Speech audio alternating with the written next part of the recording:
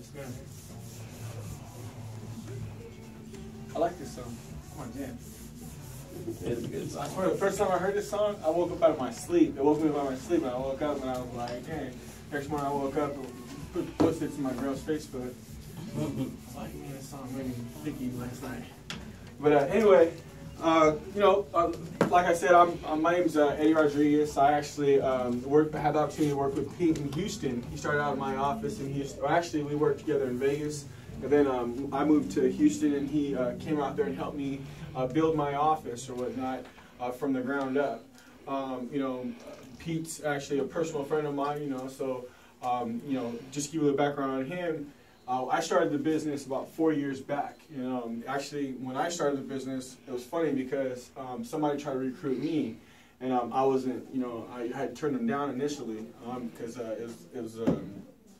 he was like, yeah, man, I got this job. We're going to be working inside of a Sam's Club, selling DirecTV, yada, yada, yada.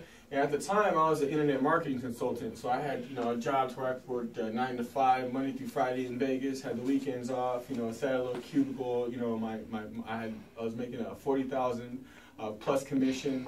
So I was bringing in about $78,000 a year. I was doing all right, in Vegas, not too bad or whatnot. And Malik was talking about, which is my promoting owner. He was telling me, like, yeah, we're going to, start out selling, DirecTV inside Sam's Club, but there's potential to grow. I'm thinking, like, yeah, whatever. I've been to, the little prepaid legal and the, Primerica, seminars or whatnot, where they're like, yeah, you come in and it's multi-level marketing or whatnot. It just wasn't appealing to me. Well, anyways, to make a long story short, I turned them down, and the company that I was working for, December of 2010, they wind up going out of business and laying off the whole sales floor. So I was stuck at a position on December, a month before Christmas, to where I was unemployed. It's kind of discouraging for me because I felt like at the time I was one of the top salespeople at this company, and I got laid off, and I was kind of burned by that because I felt like I didn't do it. Usually you get fired from something for something that you did and you can understand it, but like to get laid off a month before Christmas, I was kind of had an effect on me or whatnot. So I hit up my Malik. I was like, hey, is that job that you're talking about selling DirecTV inside Sam's Club is still available? Because I need some money fast or whatnot.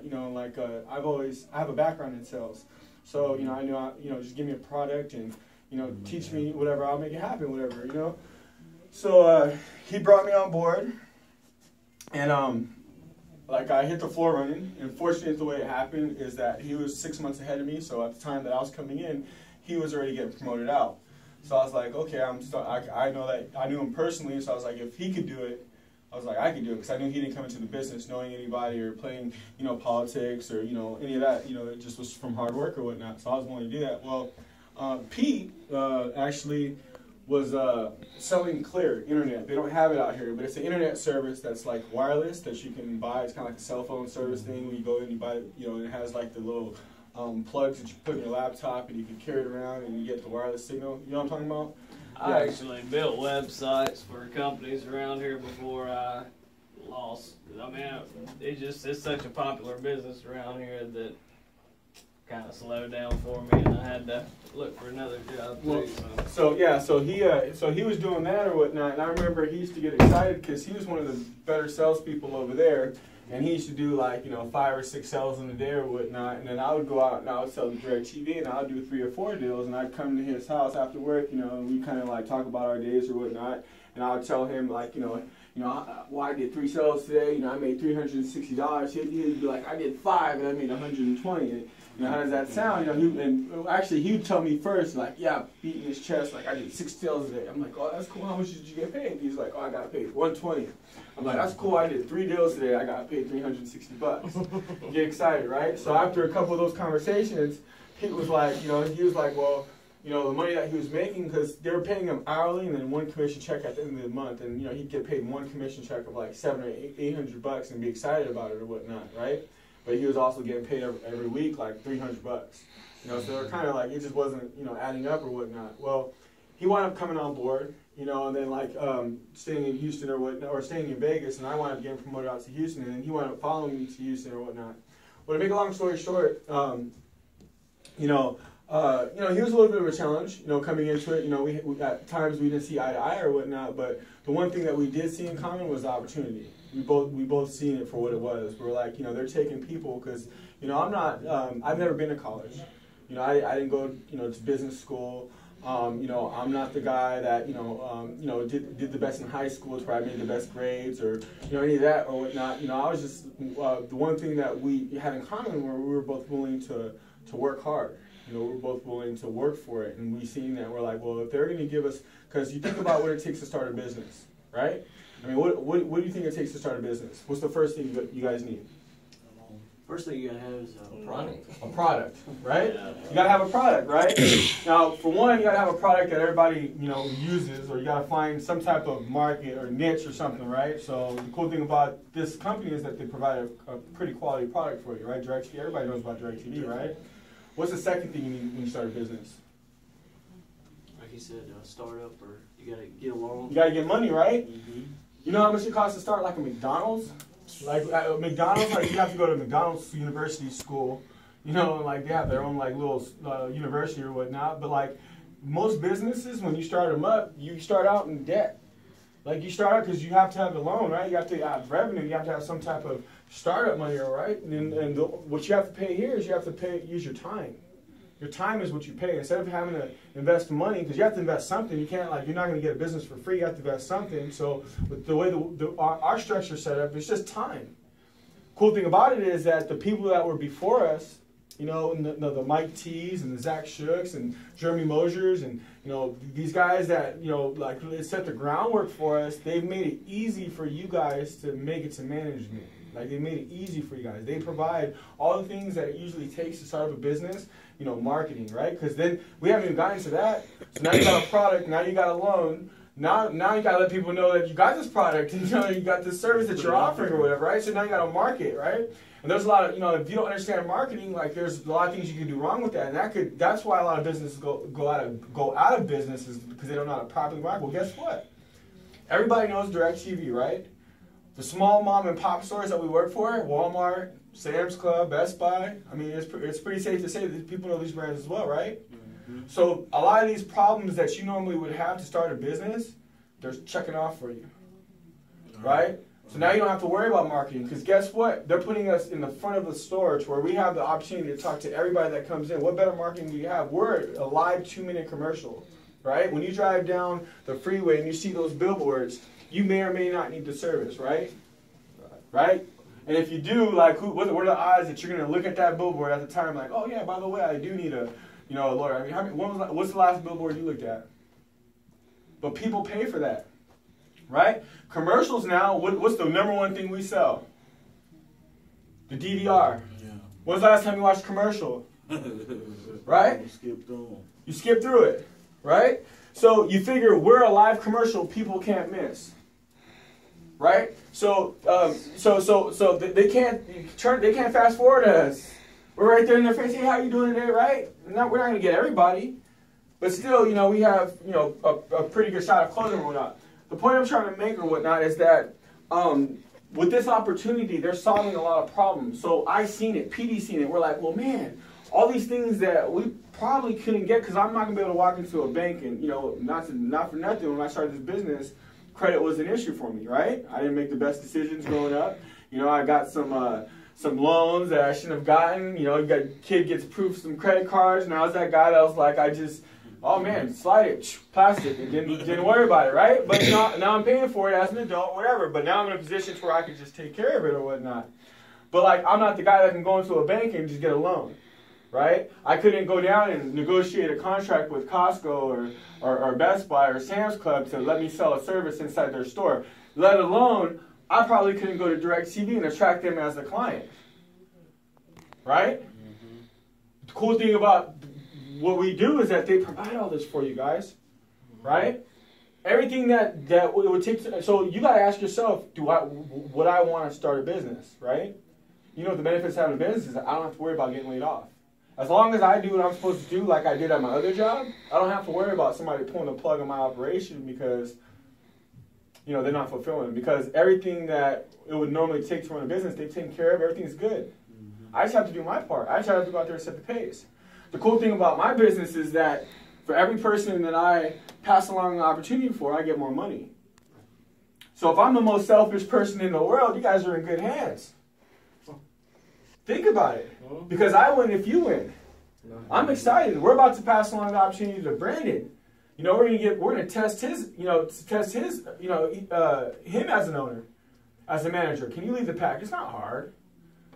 You know, you gotta have people skills. Leadership is just people skills. Just being able to talk to people. Sales is just people skills. That's really all it is. Just communication. Are you able to communicate with somebody? You know, but you gotta think like how bad do you want it? Like, are you the person that sees an opportunity, is like, you know what? It seems like too much work. I don't want to do it. Are you the guy that's like, all I have to do is invest my time and my effort? You're gonna do it anyway. You're gonna work for somebody.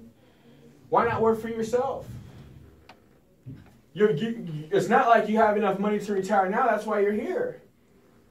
So you figure, if I have to work for somebody, why not have to work for myself? It's cool that I can go on vacation right now. I'm in Mississippi. And I'm making money in California. It's cool that when I'm in Vegas, I'm making money in Mississippi. You know, last year I made $40,000 in Mississippi. I came out here twice. How long you guys been working here? 3 weeks, right? I've already made money off you guys. It's nice to meet you. And I'm not trying to toot my own horn. Oh, I understand. But by passing along the opportunity, now I'm in a position to where I can make money in different zip codes. You gave me chills. That's the reality. You've been in my operation. It's not just this office. I just came 3 hours south from Jackson. Marcel's running another operation out there. I'm about to head 3 hours north to Chattanooga. Guess what? Miguel's out there making money as well. And then I'm going to go back to Vegas, to fly back to Dallas, to see some of you guys in Dallas, go back to Vegas, and then go to California because I have 2 more deals out there. And I'm about to promote a deal to Yuma, Arizona. And then who knows where you guys are going to go. He's already going to Chattanooga. Get excited. Take advantage of the opportunity. It starts with, hey, quick question.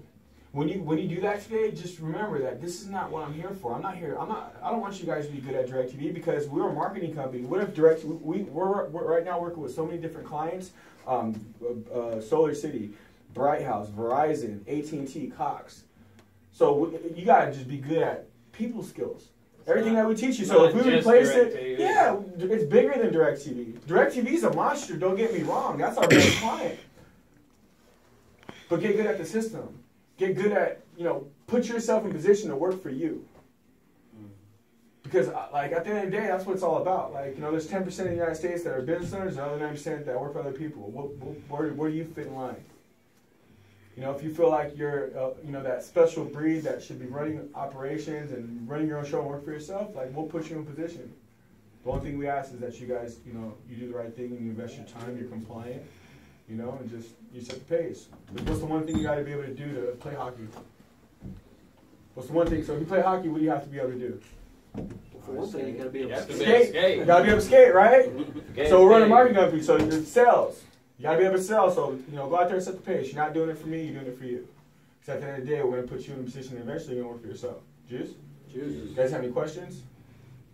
No? I'm going to leave my phone number here. Part of the reason why I've gotten to where I'm at is by networking. We're all on the same team. If you need people to network with, that are in the same position as you are, or you want somebody who's a little bit above you, somebody you can chase, somebody you can coach, holler at me. Let me know. That way I can put you in line because there's somebody that's been in your shoes or, that can tell you, maybe, we preach the same message, but just the way he says it is different from the way I say it.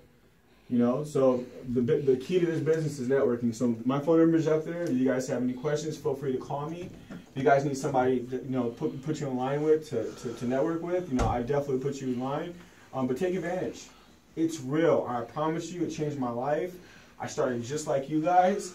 I'm not going to ask you to ever do anything I haven't done myself. The cool thing about it is that when I was getting promoted to ownership, there's things that I had to do, and I'm not trying to say it was totally bad, because I do it 10 times again. But it's gotten easier, so don't get watered down. Work just as hard because that just means you're going to get promoted faster. How long have you been in the business, Brian? 7 months. 7 months. So we're talking about giving you the keys to your own business. I mean, where else could you go in 7 months and be able to run your own operation? Let's be real. Right? Well, how much money did you invest? If anything, how much are we going to invest in you, right? Most companies ask for money to start up a business. If anything, I'm going to give him money to be like, here's. I'm going to make sure I set you up as good as possible, so that way you can be the most successful. So that way we can all win together. I just interviewed a guy right now who's been working for his company for 17 years at the same position and at the same pay. He's only gotten 75 cents raise in 17 years. That's like a penny a year that he's gotten a raise. All right. Yeah. So with that being said, guys, let's go out there, think about what we talked about. If you guys need, any further coaching, feel free to holler me, all right? All right, story time today, guys. Okay, it is 15 minutes.